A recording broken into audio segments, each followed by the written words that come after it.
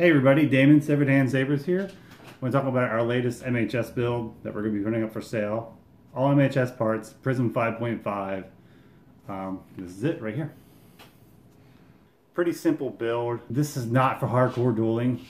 I never recommend any saber with electronics in it for hardcore dueling. If you want to do that, get yourself a stunt and go to town. Get yourself a saber built for bashing its brains out. This is not that saber.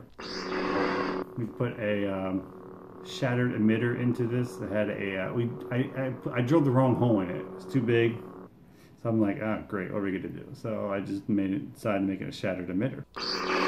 What we added to it here on the side are two accent lights, 3mm red and green accent lights that are wired in, and they do a chase pattern. You can change the pattern to whatever you want it. If you want to get in there and do it, we just left it as a chase. The Prizm 5.5 has great swing sensitivity. It's very accurate. Flash is great. It's RGB color changing on the fly.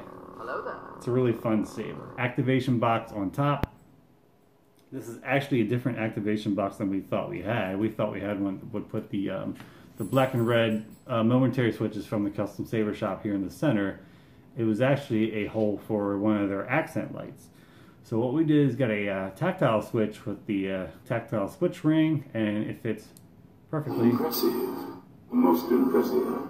Fits perfectly in there, gets perfect tactile function. What brings you out this far? And works just fine. This is hand painted. This isn't powder coated. We did sand this stuff down, cleaned it, and hit it with a really good self-etching primer. A few coats of that, allowed it to dry properly, sanded it again, and then painted it, weathered it, and sealed it. But this is what I call active weathering on a saber. So over time, this paint might start to fade some more. If you hit this, you're handling it with a ring, you could scratch it. Keys, if you drop it or you run it into it. I'm not going to take my ring off right now, so I don't do anything to it. But there is potential for this paint to come off and the weathering to continue. If that's an issue for you, then don't buy the saber. This is not going to come with the blade. It's not going to come with the chargers. It's hilt only.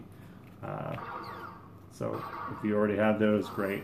If not, we can point you out in places to purchase a blade, a 1-inch blade, or a proper charger for it. Again, thanks for watching, and may the force be with you.